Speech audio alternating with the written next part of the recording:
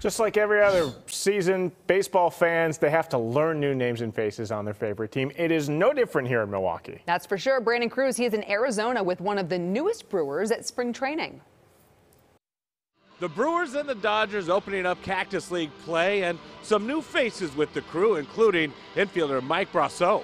Yeah, it's been fantastic so far. I've come in, day one, and it's been arms wide open, friendly faces. There's been a couple familiar faces from Tampa over there coming over here, and yeah, it's been a warm welcome and very exciting. No, it's very noticeable. His personality and presence on the field and around the team is noticeable for sure. I like Jace. I mean, I think it's the same story as Jace. Like, you don't know until you know. Brosseau, like Jace Peterson, could be found anywhere in the infield at any given time, and he seems ready for the challenge. From Phoenix, Brandon Cruz, FOX6 Sports.